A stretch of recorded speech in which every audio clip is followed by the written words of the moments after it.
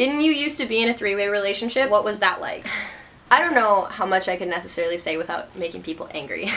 Hello universe, my name's Kati and this is Harvey and welcome to our adventure. I asked on my Instagram and Snapchat for you guys to send me in questions you've always wanted to ask me or you want me to talk about on camera, and y'all sent in some really awesome ones. Just like my assumptions video, once again you all had burning hot questions about my sex life. But we're not going to be talking about that today. By the way, sorry if you hear that background noise. They decided to start mowing the grass literally right as I sat down to start filming. I doubt it'll be there for the entire video. I'm hoping that they're going to be done soon, but just bear with me while we wait. Obviously, we all know how Q&As work, so let's jump right into it. Question number 1. What's your backstory? What I mean is, how were you growing up? So, I had a really good childhood. I struggled a lot in my preteen, teenage, adult, current life, but my childhood was cool. I have like a lot of cousins and shit like that, but I don't necessarily consider them family, considering I've only seen them probably 3 times in my entire life. I'm completely fine with that though. So the only people I really consider family are like my mom, my dad, my sister, my nieces, my grandma, my grandpa. That's pretty much it. So growing up, it was kind of exclusive, but it was nice. My parents are still together. Next year will actually be their 25th wedding anniversary, so congratulations to that, Mom and Dad. I didn't have very many friends growing up, just because I never got along with the kids my age. So I spent a lot of my childhood hanging out with adults. That caused me to grow up really fast and mature really quickly, and I mean, I have this issue in my adulthood, but even as a kid, I didn't process emotions the way normal people would, and I think that's because I wasn't able to be around other children. Therefore, I wasn't able to see how other children were processing their emotions and, you know, kind of going through stuff. I was just around adults, so I sort of processed my emotions like adults would at the age of 7 or 8. I, of course, have dealt with a lot of depression and anxiety pretty much my entire life, but I feel like nowadays that's a really typical thing to hear. I actually started showing signs of anxiety at a really early age, but of course being so young, it's kind of hard for our parents to be able to tell what that is, so it got just brushed off as, oh, she's shy, but in reality, I was having panic attacks at the age of 3. If you could relive one moment, what would it be? Probably freediving in the Bahamas. It was so pretty and so unique, and there was nobody telling me where I could or couldn't go. I was like, I don't think I've ever felt more free in my entire life. What's your favorite song today? Falling in Love by Dennis Cruzen. I think I said his last name right. What do you do when your heart starts racing? And I hope I'm not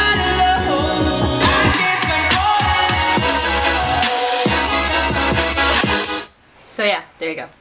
What's your opinion on getting meaningless tattoos? Should every single tattoo have absolutely no meaning behind it at all? No, it's good to have reason behind certain things, but sometimes it's also good to just say f it and live in the moment. What in life changed your mind to make you care so deeply for others? Interesting question, complicated answer. I've tried making videos talking about this topic and kind of going full in depth into just everything that occurred, but I'm not comfortable enough talking on camera about all of the things I went through in life to get me to that point.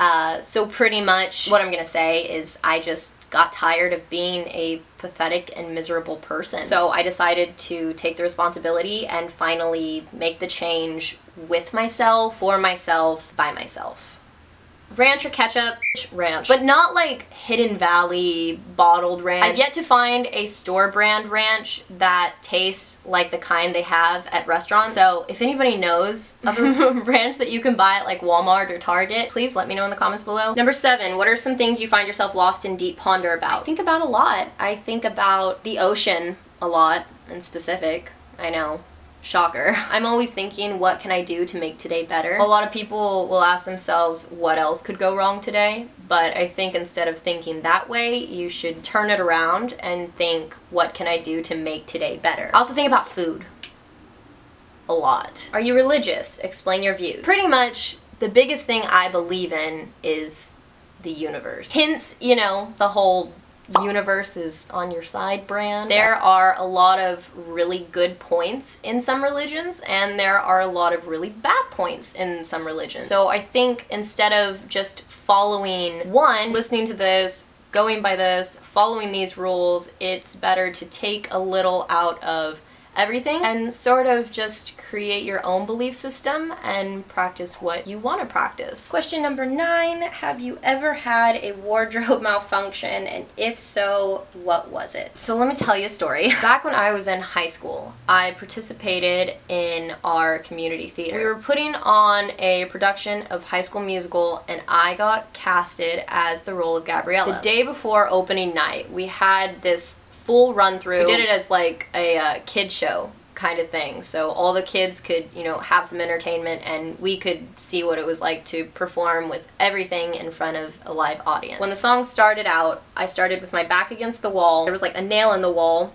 right under my head, so I would kind of like feel the nail on the back of my head to make sure I got my mark. Like I said, it was a full run through just without hair or makeup, so I had my hair up in like a messy bun, and I put my head up against the wall and felt the nail, and I was like, cool, hit my spot. As the song goes, I was supposed to walk forward. What I didn't know was that my hair got like tangled on the nail, so when I went to walk forward, the nail was just like, nope, and my hair got caught and my head got like pulled back. In the back of my head, I'm like, okay, show must go on. So I'm continuing my solo as I'm trying to detangle my hair from this nail on the wall, and these kids were just laughing their asses off at me. All of my cast members and the crew were laughing, and it was just, it was so embarrassing. But yeah, not necessarily a wardrobe malfunction, but pretty much in the same category. So what's the biggest dating disappointment you've experienced so far?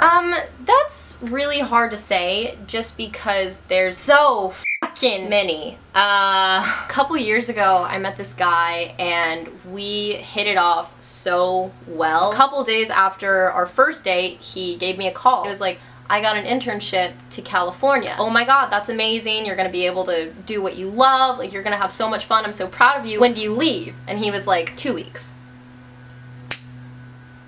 So either that, or one time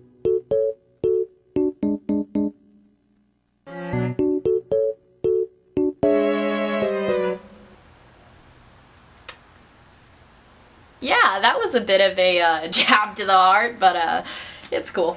What's your biggest sexual fear? Here's the thing. I've had a lot of embarrassing moments. I've had a lot of awkward moments. I've had a lot of, oh shit, I can't believe that just happened. I want to crawl under a rock and fucking die moments. There's not just one most embarrassing moment that's happened to me during sex. There are many embarrassing moments that have happened to me during sex. So I'm not afraid of things going wrong in the bedroom, because anything that could have gone wrong in the past has pretty much already happened. What's your best / juicy memory from high school that nobody knows? I wouldn't say nobody knows this, but I almost f***ed one of my teachers. What's the best advice you've ever received, and by who? Girls are mean and boys are dumb. I know it sounds silly, but that advice has really gotten me through some serious shit in life. Thank you, Mom. I would say either that, or my dad always told me growing up, in order to be happy in life, you have to be able to laugh at yourself. Like, boo fucking who, I've made a lot of mistakes in my life. I'm not done making mistakes in my life either. The fact that I'm able to make jokes about them and just take a step back and really laugh at whatever situation I'm in